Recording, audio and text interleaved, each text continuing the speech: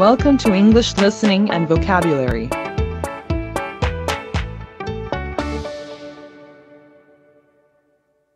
Section 4.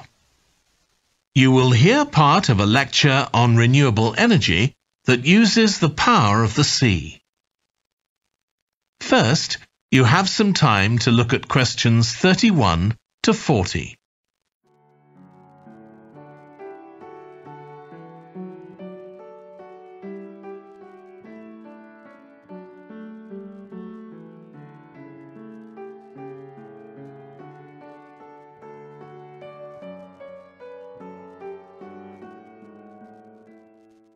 Now listen carefully and answer questions 31 to 40.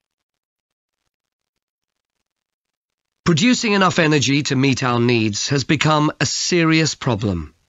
Demand is rising rapidly because of the world's increasing population and expanding industry.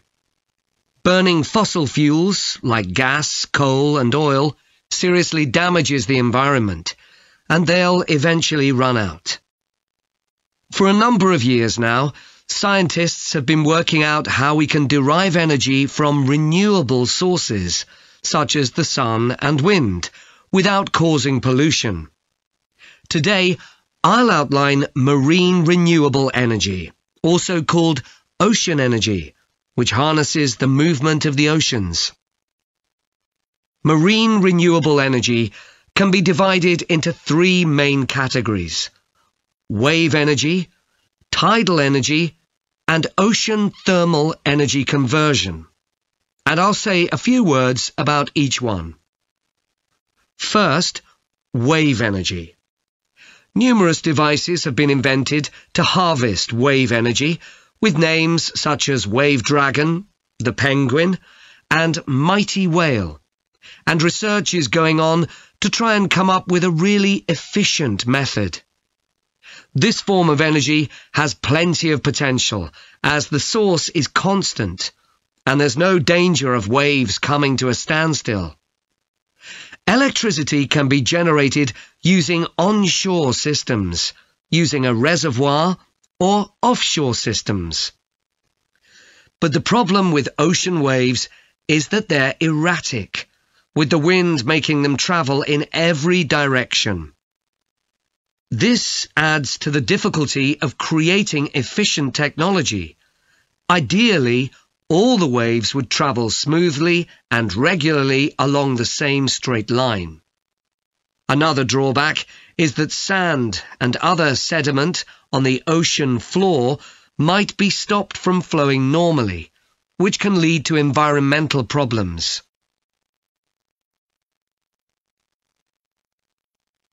The second category of marine energy that I'll mention is tidal energy.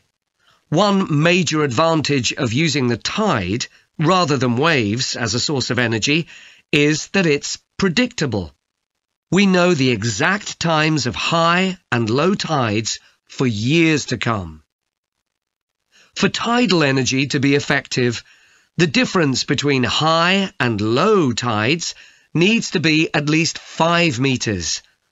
And this occurs naturally in only about 40 places on Earth.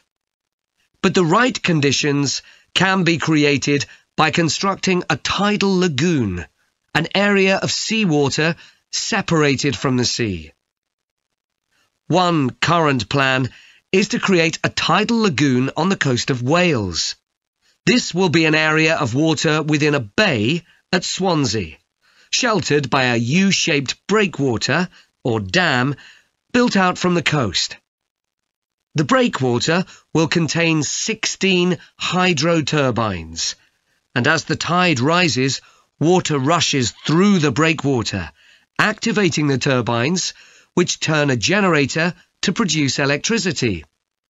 Then, for 3 hours as the tide goes out, the water is held back within the breakwater, increasing the difference in water level until it's several meters higher within the lagoon than in the open sea.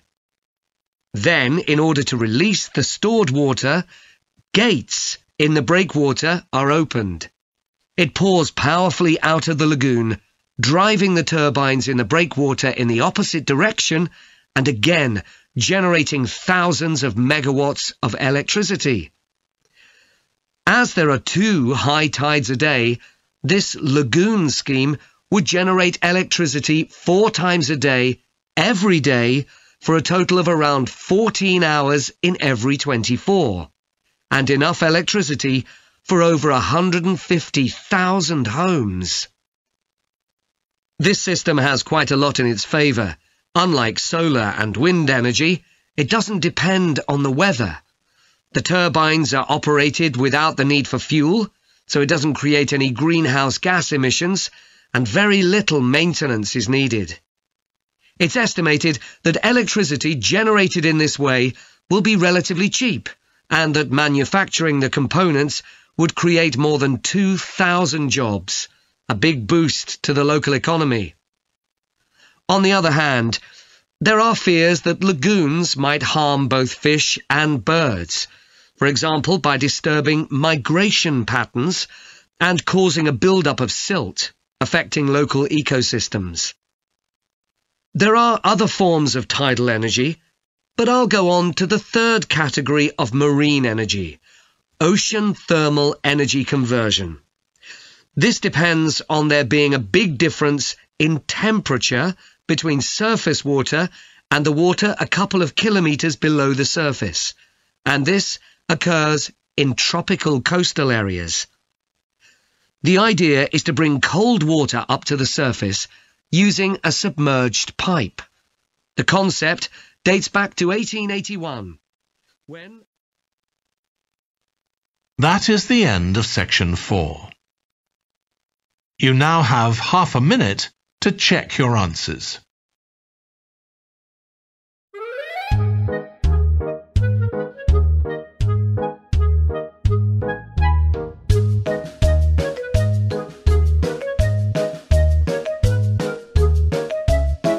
Subscribe to the channel for more videos. Support us by clicking on the like button and leaving your comments here. Thank you.